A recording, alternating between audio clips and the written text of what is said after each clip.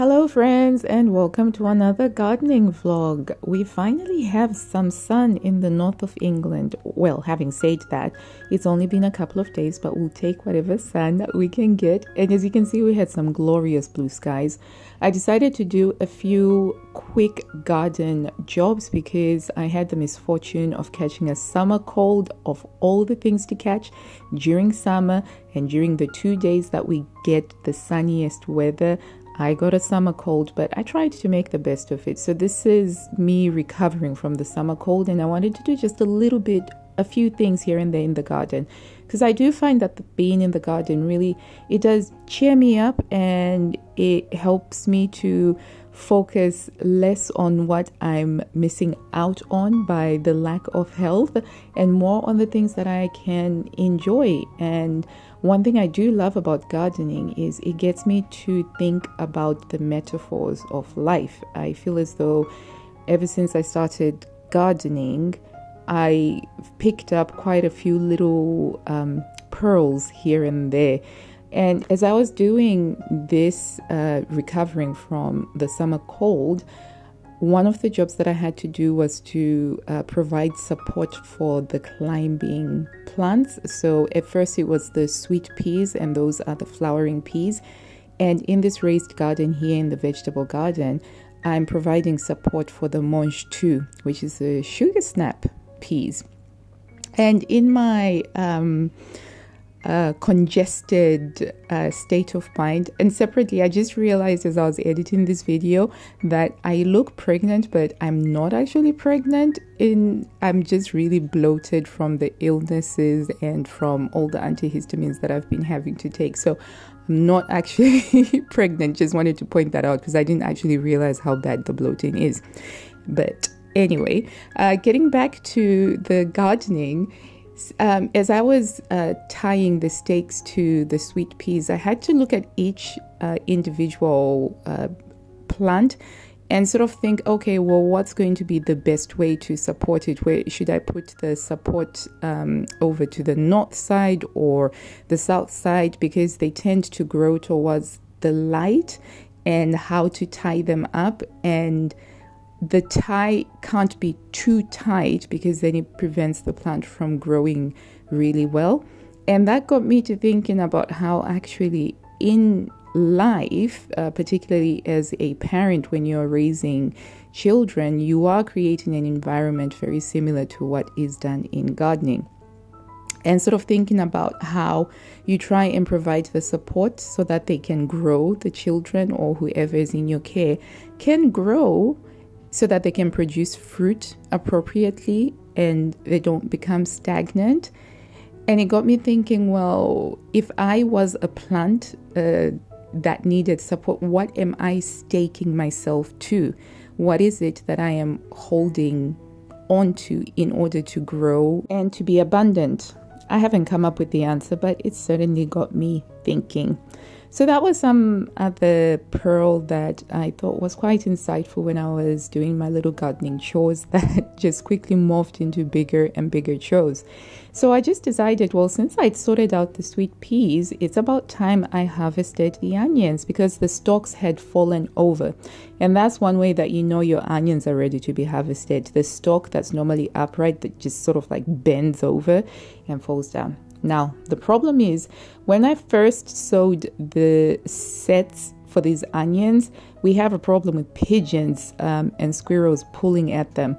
So we tend to have to put these grids over the onion sets until they're fully established, and then we're supposed to remove them. However, I forgot to get that done. So they grew up and around the grid that was there initially to protect them from the pigeons and the squirrels. And so now I have a situation where I had to do a lot of heavy lifting, trying to effectively lift up this wire grid that was over the entire bed where the onion stalks had sort of flopped over.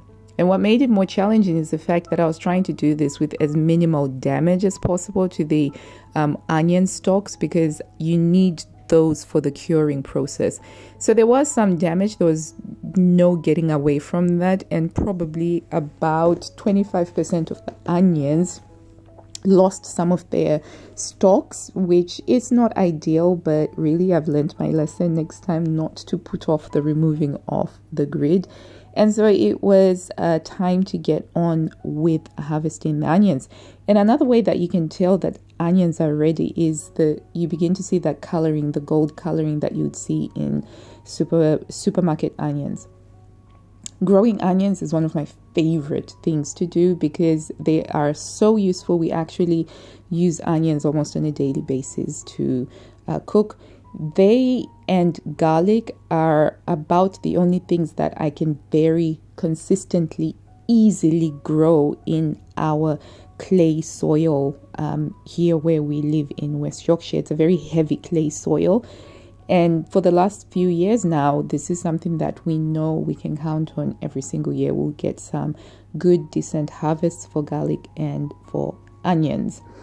And so these ones were overwintering onions. That's to say that we planted them out in the autumn last year, and then they grow, establish themselves, slow down during the winter period, the winter months, and then they begin to bulb up in spring and ideally ready to pull out by mid-June, and then you can start the cycle all over again. And that's so these ones were now ready. They had bulbed up beautifully, and so got those out. But by this point I was beginning to flag, so I got my son to come out and help because he loves being in the garden and helping out in the garden. And then he harvested the rest of the onions and the garlic as well. The onions need to be cured, and we use these wire grids to hang them up on, and we'll put them out in the sun to cure them for about 3 to 4 weeks, depending on whether the sun is being cooperative or not.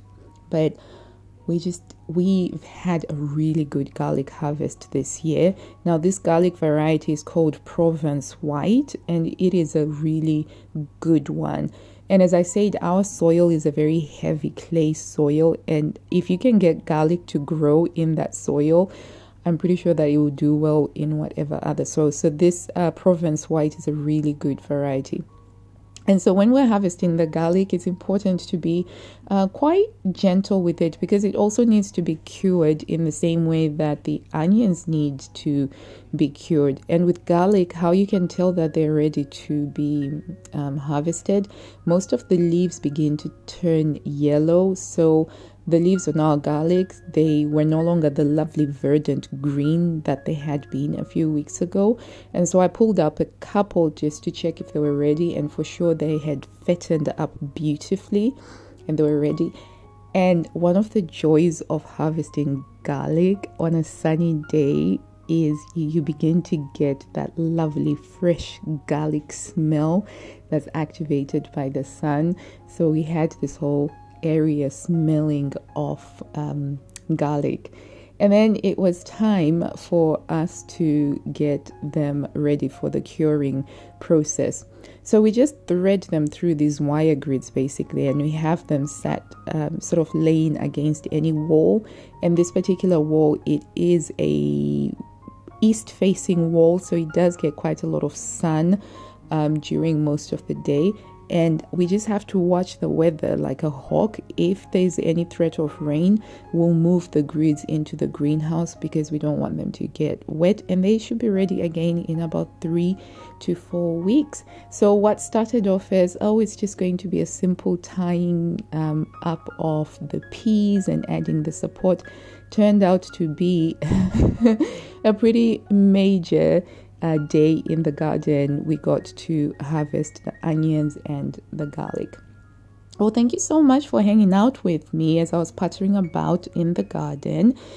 Wherever you are in the world, I wish you blue skies, health and happiness, and hopefully we'll see you next time as we continue in our efforts to fight the pests. And now we're having to deal with the pigeons, and we've been trying to construct defenses appropriately. Until next time, bye.